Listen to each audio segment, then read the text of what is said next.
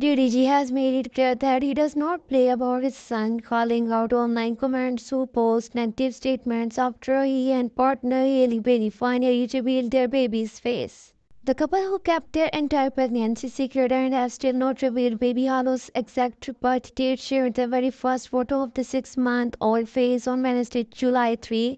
The snap was reportedly taken shortly after the family attended the Dolls and Gabbana Alta Mode 24 show, which took place at the archaeological park of Nora on the Italian island of once DDG got wind of some of the comments being made about his little boy, he took to his Instagram stories to encourage the naysayers to quiet the noise.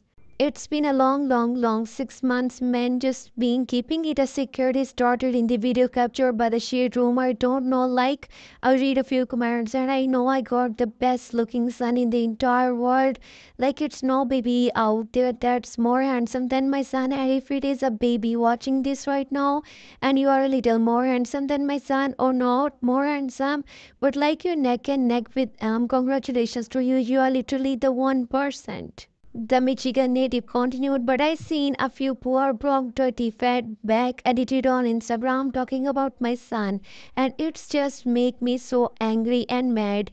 But then I had to realize that my son is richer than he has a more successful life. He's in Italy and 6 months he's been across the world.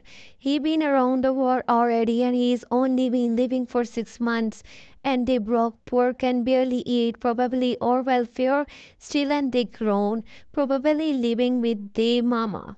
Now, if you are a nice person and I describe your life in any way, I don't mean no harm to you. I'm talking to the people that was talking crazy about my son, and I just want to say make sure you keep that on the internet, cause I will edit it in real life. But I don't want to come over here and be super duper negative. It's just I am protective over family in general, but my son I'm like overly protective, like crash out protective. So